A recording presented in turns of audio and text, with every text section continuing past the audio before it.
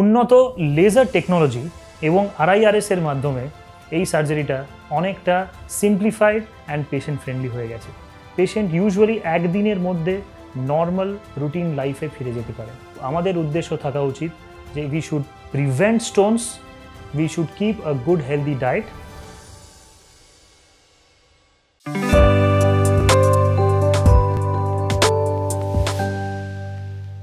নমস্কার, welcome to doctor Babu YouTube channel. আমার নাম ডক্টর শশাঙ্ক ধানুকা। আমি একজন সিনিয়র কনসালটেন্ট ইউরোলজিস্ট। আমি কলকাতায় প্র্যাকটিস করি। আজকে আমরা কথা বলবো about the most advanced kidney stone surgery. একটা এইরকম সার্জারি যেটা টোটালি স্কারলেস অ্যান্ড পেনলেস, মানে যেটাতে কোনো ব্যথা হবে না এবং কোনো শরীরে কাটাছেঁড়া বা কোনো দাগ হবে না। Let's talk about RIRS.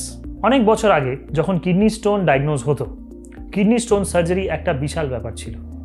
Kidney stone surgery করতে গিয়ে একটা বিশাল বড় কাট শরীরের ওপরে করা হতো এবং অনেকটা বড় একটা প্রসিডিয়ার করে একটা কিডনি স্টোন বার করা হতো। পেশেন্টকে রিকভার হতে মিনিমাম 1 মান্থের সময় লেগে যেত। এখন উন্নত লেজার টেকনোলজি এবং আরআইআরএস এর মাধ্যমে এই সার্জারিটা অনেকটা সিম্পলিফাইড অ্যান্ড পেশেন্ট ফ্রেন্ডলি হয়ে গেছে।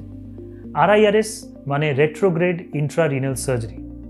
এই সার্জারিতে একটা সোফিস্টিকেটেড ক্যামেরা ইনস্ট্রুমেন্টের মাধ্যমে আপনার ইউরিন রাস্তা দিয়ে আমরা কিডনি স্টোনটাকে ক্যামেরা দিয়ে দেখতে পারি।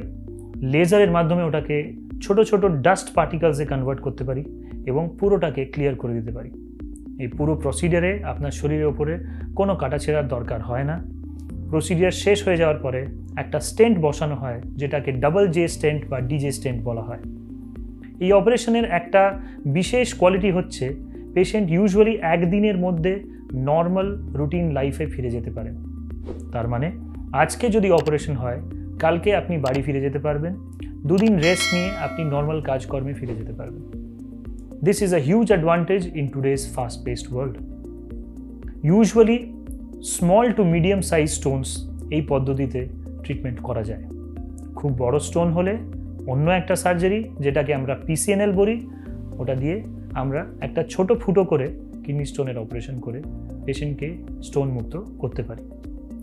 মেন কথা হলো, কিডনি স্টোন ডায়াগনোজ হলে উন্নত লেজার মাধ্যমের আরআইআরএস সার্জারি আজকে ডেটে অ্যাভেলেবেল আছে, কিন্তু আমাদের উদ্দেশ্য থাকা উচিত যে we should prevent Stones, we should keep a good healthy diet. তার জন্য 3টে জিনিস মনে রাখতে হবে। নাম্বার 1, সাফিসিয়েন্ট জল খেতে হবে, minimum 3 to 4 litres per day.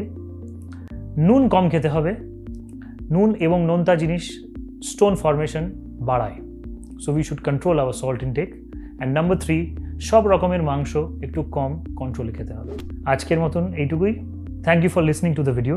আরও এইরকম টক্স শোনার জন্য ডাক্তারবাবু ইউটিউব চ্যানেলকে সাবস্ক্রাইব করুন, আর আমার সঙ্গে পার্সোনালি কনসালটেশন করার জন্য স্ক্রিনে দেওয়া নম্বরে যোগাযোগ করুন। ভালো থাকবেন, সুস্থ থাকবেন। Thank you very much.